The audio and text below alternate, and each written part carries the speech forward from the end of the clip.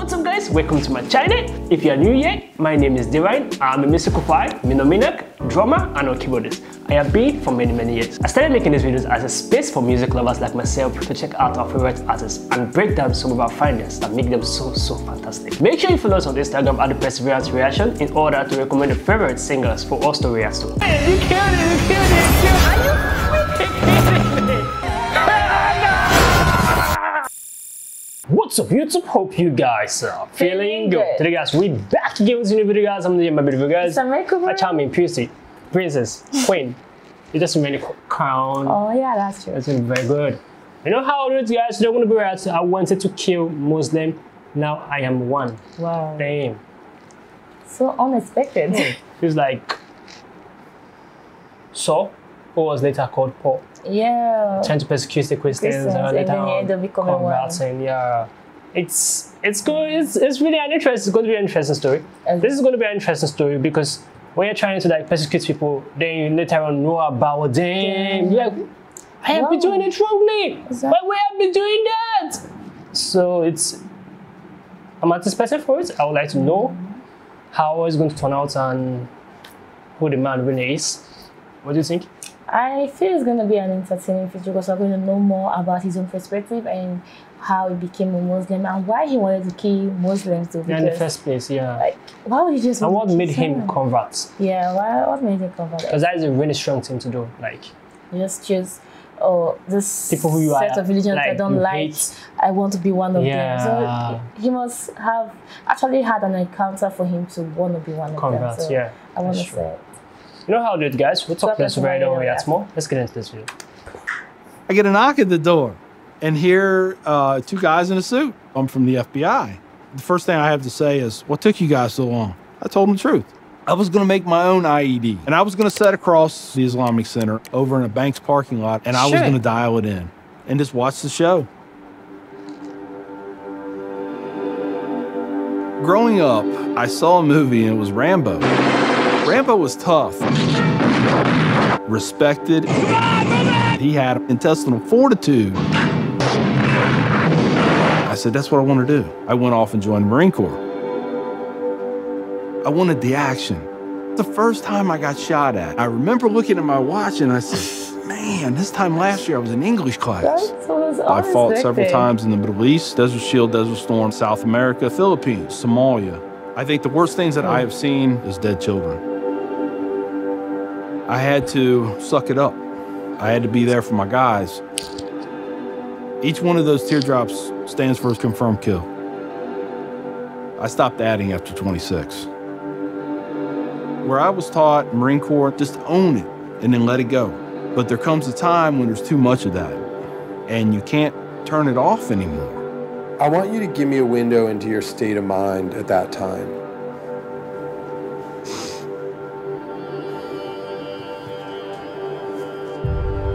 One time, my wife and I went to a DSW, and I saw in the distance these two women in black burqas in my store. I cried as I prayed for enough strength to go over there and break both their necks. I was just angry. I was just full of hate, and it just fed off itself. At that point, I was drinking a half-gallon of vodka every 2 days. I had devised a plan, create my own IED, homemade bomb, and I was going to set it off right outside the Muncie Islamic Center. 200 plus killed or injured. That was the plan. I saw an opportunity to do one last thing for my country. This was my rationale. I knew I would end up in a federal prison with a needle in my arm. I didn't care. My hatred of Islam, it was the only thing that was keeping me alive. So one day my daughter comes home, second grade maybe. She was telling me about this little boy who sat across from her. His mom came to get him. She said she had scarves on her and she had a dress all the way down to her feet and you couldn't see her on nothing but her eyeballs. At that point I snapped, started spewing things out of my mouth that should never be said in front of children or anything. She didn't say anything. It was the look on her face. I remember my daughter looking at me like I was absolutely the craziest person on the face of the earth. She was my little buddy. Yeah, she used to say we were road dogs. I know, I saw it in her eyes. I made her question that love. And that's when the light bulb came on. I decided to give the people of this community one more chance. So I went to the Islamic Center, see a gentleman in the shoe room taking off his shoes. He looks at me and he smiles. He said, "Can I help you?" And I said, "Yeah, I want you to teach me about Islam." So he went and he gave me a Quran. "Read this. Come back when you have questions." So I did. And I would see things in the book. I'd be like, "There it is. I got him right there. Explain that to me." And they would. This was a kind of awakening. Long story short, 8 weeks after that first day I stepped into the Islamic Center, I became a Muslim.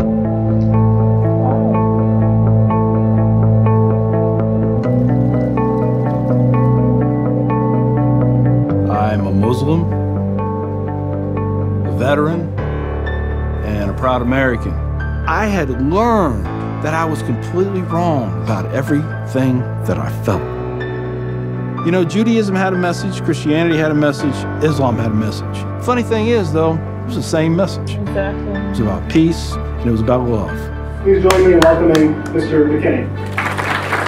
My big thing is now to stop the hate. Nothing good has ever come out of hatred. I've done too many things. I've hurt a lot of people. I have to live with that. But if I can stop somebody else on the path of non-forgiveness, I won.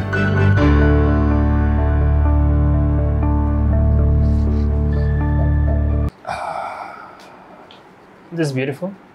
This is a very beautiful story shared to us. I love the moments when he said, if he can stop people who have the same hatred with him, he's going to do it. That's the key moments for me.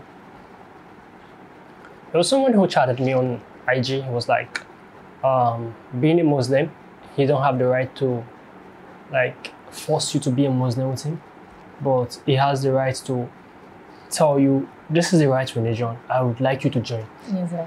Trying to convince you, like, this is how it's supposed to be. It's very, very important. Like, sharing the world to people. Yeah, their own miracles and their own religion. Like, he was, the man he met at the mosque changed his life. Yeah, because imagine him meeting someone else who has some kind of like hatred for Christians or hatred for people who are not Muslims. Yeah. It's to contradict. Person just be like, what are you doing here? Live here. Live here. Thank you very much.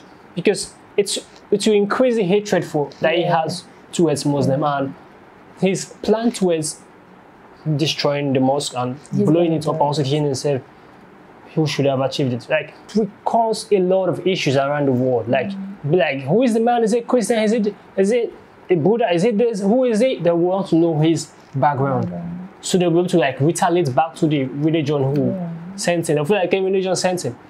But on his unplanned visits to the mosque, he encountered a man who shared the words to him. He said, come back if you have any question. That hits me deep.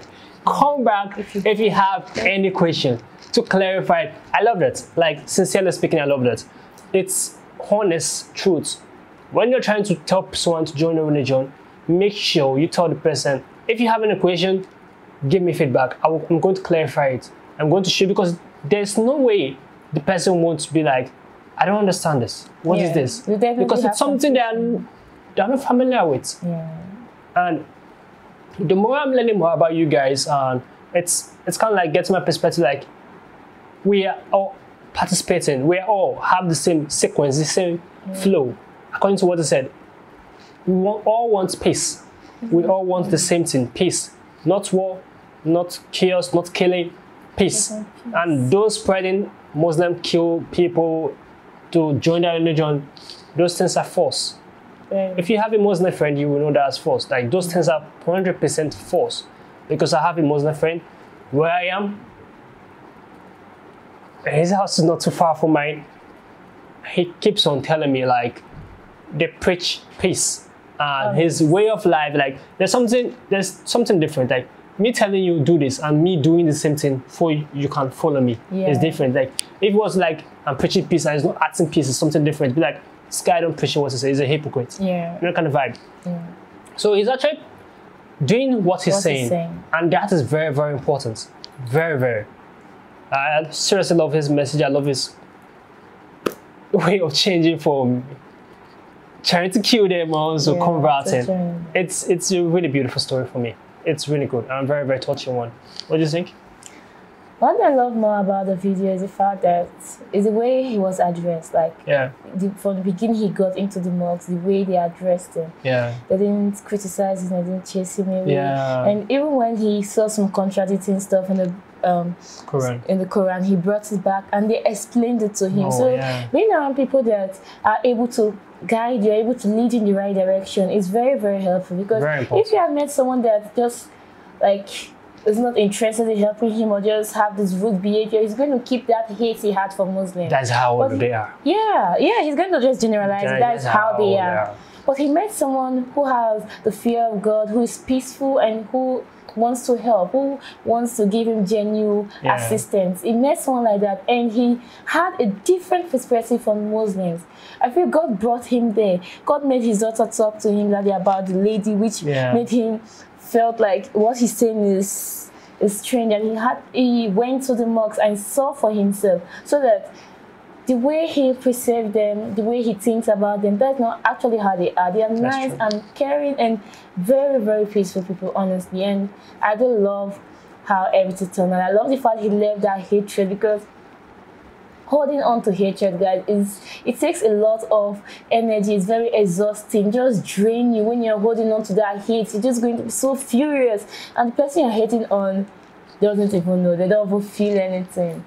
I just feel it's unnecessary to hold on to the hate, and I'm very happy he found his way and he was able to convert and love him and live in peace. Honestly, it was very, very wonderful. And he looks more happy. Yeah, he looks relaxed. And he actually regretted his action. He said each symbol, the tattoos, is 2 kill. He stopped doing it when he was 26 kill, I think so. And him being a Muslim, you see the smile on his face, you see the happiness. That's what matters. You have to be happy doing what you love. You have to be happy following the religion you found truthful. It's very, very vital and very important. This was amazing for me. Comment down below what you think about this video. To give us a thumbs up, share this video as many as can, subscribe to the YouTube channel, guys. Know how it is. We'll see you guys in the next video. Make sure you stay. I just want a bag, like an old lady. I'm backwood smoking, I don't own papers, pass that 808. That don't shake her. Oh, bitch, you know I'm grinding like a pro skater. Baby mama bugging, I'm so quick to hit ignore. Buku bitch in my bed.